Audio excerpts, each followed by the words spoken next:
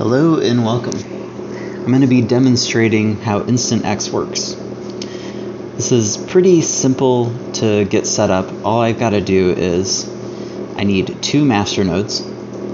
Production will run 10, but just for testing I'm using 2. Let me start those up. Now we have 2 daemons running. Next thing I need to do is start up a couple clients.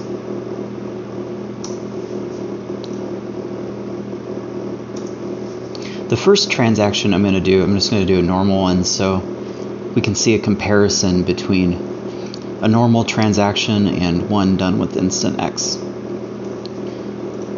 So this client here is an older client, so this is going to be a normal one.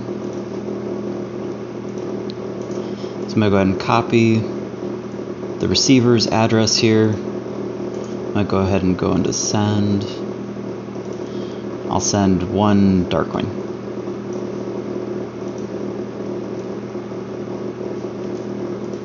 I'll click overview so we can see it.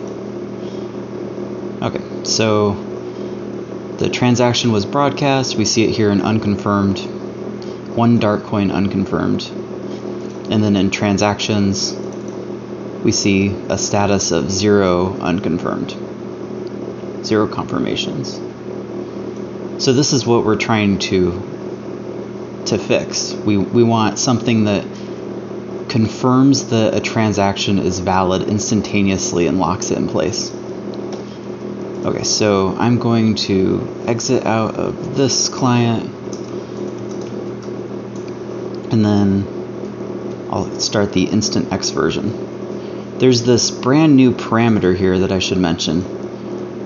This tells the program how many confirmations to show for a successful transaction lock. So if exchanges want the extra commissions or fees for, hosting these instantaneous trades, they can go ahead and set this up. But otherwise, the default's going to be 1, at least while we work out the kinks. So I'll go ahead and start this up.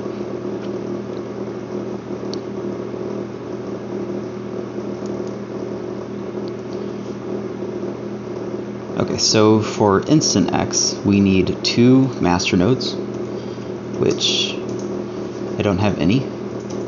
So I'm going to go ahead and start these guys up.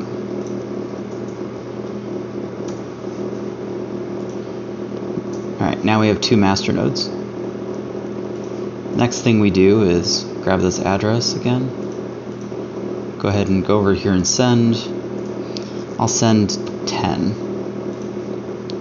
You see this transaction still hasn't confirmed on the normal network. And then I'll go ahead and send this using InstantX. And bam, it's confirmed already. The transaction page still shows it wrong. This actually should be a check mark. I'm working on fixing that. But in here, it shows up correctly. And then we can actually go and do a list transactions. And you can see that this is the new one. Amount 10, confirmation 6. You can see that this is some really powerful technology.